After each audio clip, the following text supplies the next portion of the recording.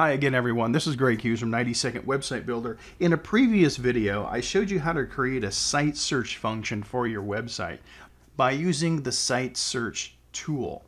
And that tool is found in the extra tools right here called site search. And what we did was we drug this tool out onto the canvas and we made a field for people to type in a keyword where they could search the site and find all of the pages that particular keyword appears on this website.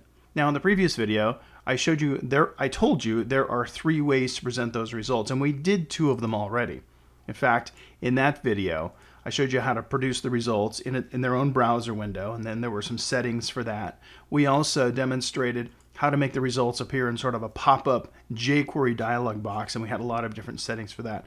But there was a 3rd way we didn't cover in that video because it's a little more extensive, and so we're going to do that now. That 3rd way is the one here in the center that says show the results in an inline frame. Inline frame is also known as an iFrame.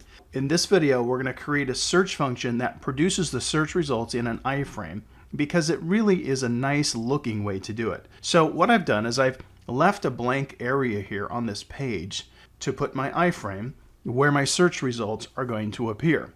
First thing we have to do is put an iFrame there. And that's easy to do because we simply go up to the advanced tools and grab inline frame and just drag it onto the canvas like you do most objects.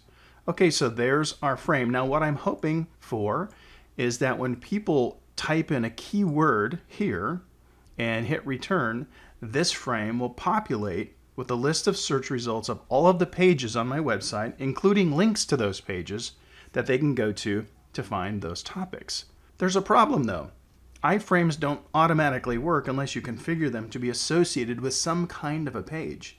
In fact, I'm double clicking on it to show you how that works. An iFrame can be associated with a website or an internal page. If I was to associate an iFrame with an external website, it would look like this. This window here is going to be a portal to this website right here. I'll show you what I mean. I'm going to click F5 and preview this. So here's the page and here's the iFrame. So as you can see, it's basically just pulling in the website into this window from the internet. That's how an iFrame works. Obviously, that's not what we want to do in this particular application. What I'd rather have is just a blank area so that my search results will appear. So what I can do is I can associate this instead of with a website, I can associate it with one of my internal web pages that I've already set aside just for this use. I'll show you what I mean. So let's go out of this. I have actually created a web page and I called it results that has absolutely nothing on it because I don't need anything to be on it. I just want a blank, pure white web page in my case. And I'm going to use this page to be associated with the iFrame so that when the search results appear, it looks nice on my page. Here's what I mean. We're going to double click on the iFrame. I'm going to associate it with an internal page called results. That's my blank page. And now when I preview, there we go. Now my iFrame is associated with the page because it has to be associated with something or it'll get an error or it won't show anything at all. But I want it to show this blank white area. So it's actually being associated right now and showing that blank page. And that makes it really nice for when we use it to show results. Here's how that works. So let's look for content with the word Forex. I'm going to hit enter and there you go. It was very fast. So here's a list of all the pages that have the word Forex on my website. And if I click one of these links, I'll go right to that page. Nice and smooth. In fact, I'm going to click the back button and go back to my results page. If I click here, I go right to that page.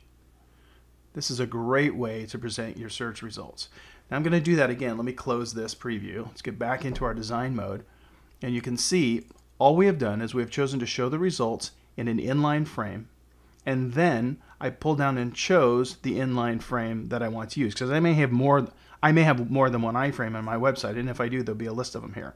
So when I created this iFrame, it was named inline frame by default.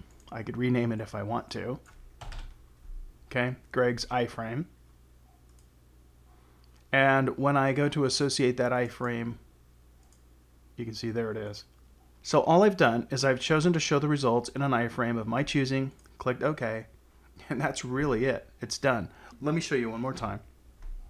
This time I'm going to use the word opportunity because I know that fewer results come up for this word. So you can see what that would look like. Sure enough, there's only one page on this website that has the word opportunity on it, and so it was presented here. So this is just a great, smooth way for people to be able to search the content on your site, but for you to control how it's displayed without them having to click through a lot of pages or a lot of pop-ups and whatnot. So this is a great way to provide search for your website using the 90-second website builder interface.